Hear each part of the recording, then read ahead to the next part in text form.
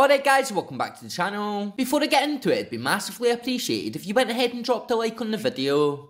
Cheers. So as we all know, the Rangers AGM will take place today, with plenty of people having the opinion that this will symbolise a fresh start in Glasgow, as majority of people don't want current chairman Douglas Park to remain in the seat any longer, with it being said that Dave King is one man who's leading that move this season. And like we all know, it's been a very bumpy road for the club as of recent, now leading people to believe it's time for a change in Glasgow, as the club look to expand on their success and also take that next step up in terms of quality and stability. And by the looks of it, current chairman Douglas Park has now ran out of ideas to take the club forward beyond this campaign, with it now being said that he is set to be voted out of the boardroom during the AGM later on today. So this news actually comes from ibroxnews.com, who have went on to say, Rangers fan group Club 1872 have decided to vote against the reappointment of Douglas Park as the director of the club ahead of the annual AGM that will take place today. Dave King has also went on to say that he'll vote against the current club chairman, and as it stands, more than 60% of contributors have decided to vote against Park from remaining as the director in Glasgow. Douglas Park has made serious investments over the years, but majority of fans are not happy with how the club is being ran right now, and actually want him to be removed from the role as club chairman. So as you can see on the screen just now,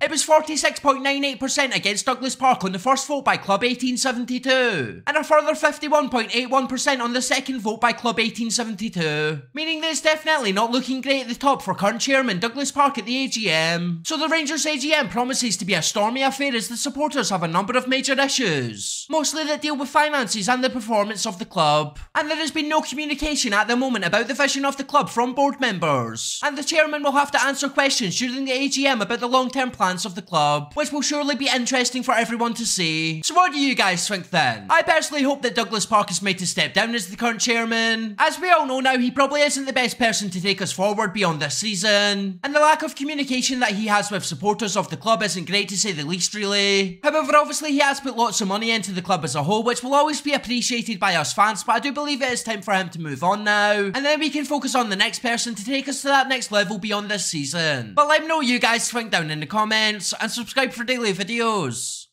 Cheers.